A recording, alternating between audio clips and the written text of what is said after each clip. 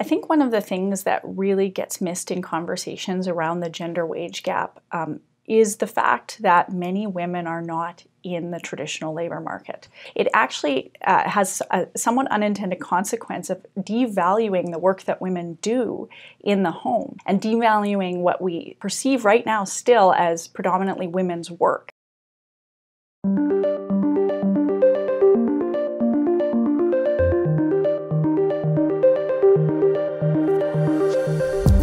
So I'm working right now with GATE on a project that's investigating the sources of the gender wage gap. A lot of research that has come out recently in Scandinavia and in other areas around the world has focused a lot on the effect of the motherhood penalty.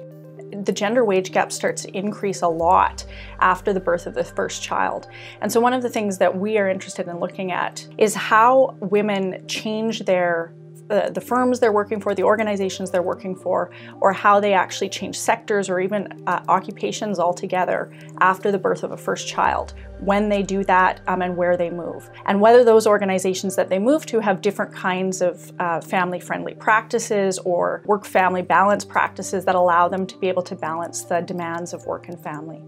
And one of the challenges associated with all of the policy around these areas is that we often don't think about people who are actually always excluded from the traditional labor market, or who for a variety of reasons, because of childcare or elder care responsibilities, or because they volunteer extensively in the community.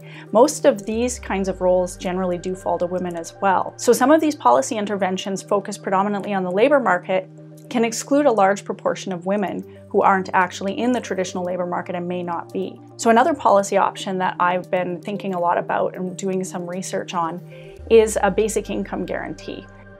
And a basic income guarantee is one way of addressing things like poverty, income security for Canadians that might lose their jobs due to automation or because they're between jobs. Unemployment insurance has been a way that we've addressed this in the past. But a basic income can also provide compensation for people who are doing really socially valuable activities in society that we don't want people to stop doing, but can provide them some compensation for those activities.